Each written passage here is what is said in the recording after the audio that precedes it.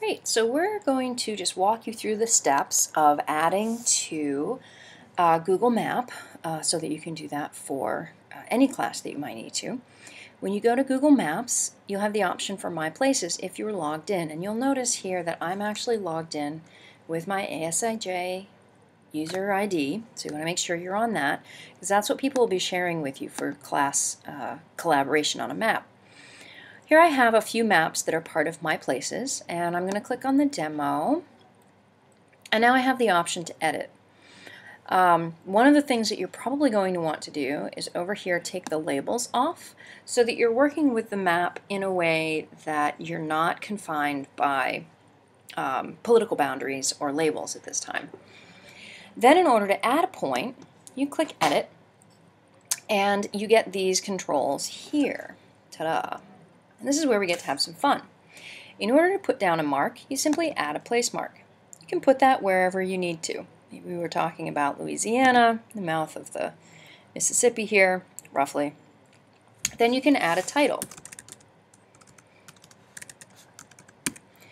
Hello, typing.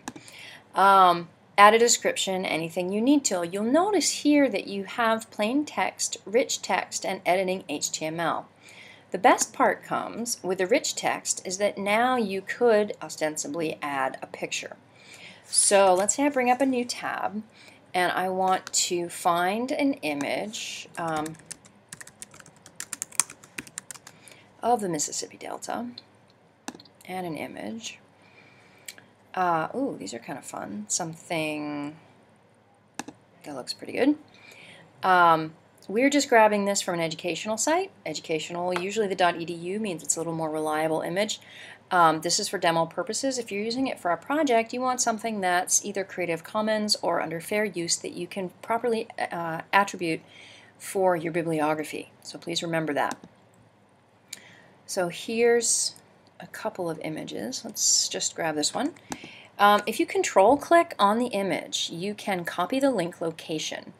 So that's going to be your best bet. After you do that, go back to your map, and if you click then on the little add an image part right here, you will have the option for entering a URL for that image. And you'll notice that it ends in a .jpg. If I just grab the URL, it's an HTML coding. You actually want the image file, so that's the .jpg. Okay. And you'll see that the image has appeared in your place mark. The other thing we can do while we're here is change the place mark. Maybe I want a boat because it has to do with the delta, or maybe I want somebody swimming, or anything you want, whatever.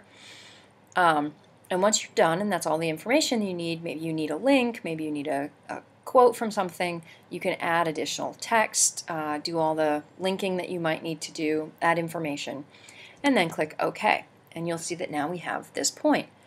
The other thing you might need to do is draw a line or draw a shape. If you're drawing a line and you needed to show the path of someone who traversed a bit of the river, you could click and then click again, and you could follow the river as it makes its way wherever it goes. I'm sort of making this up, but you get the idea. When you want to end the line, you're like, why won't it end? You want to go back to that last point you made and click again, and now, oops, click the last point. Should let us click the last point. There we go. With the little hand, and it'll let you do that. Once you get your line drawn and you've finished it, then you can add your title for this and any description you might need. Maybe if it's a particular historical figure, you can put a picture of the person or anything else that you might need from that time period, much like you did the other one. You can also change the line color. Blue doesn't always show up all that well. Maybe the things that I've found is yellow usually shows up pretty well. The lighter colors work pretty well. Depends on what the topography is or if you're going over water. Pick something that you can actually see.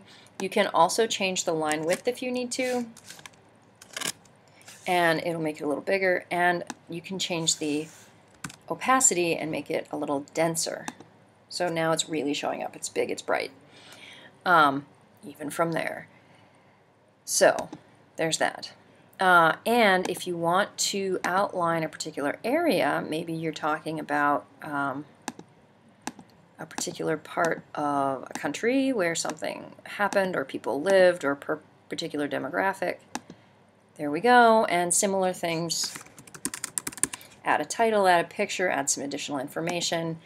The opacity for an area, generally a little bit more transparent, is good. I mean, you do want to see it, but you might want to see the topography underneath. It might inform what you're trying to say or the information that you're doing. So we can do that. Click OK, and there's an area. So there are the 3 key things that you can do with Google Maps and adding information. You'll see that the points are listed over here. And this would be a shared collaborative map, so you'd want to be careful not to mess up anybody else's points accidentally. One more thing. Don't forget that when you're done, you do need to save your changes and then click Done. And then you'll see that you have the map on the left-hand side all set over here. So make sure that you do, again, save and then done before you leave the map. You wouldn't want to do all this work and then have it all disappear. So you should be all set. Enjoy!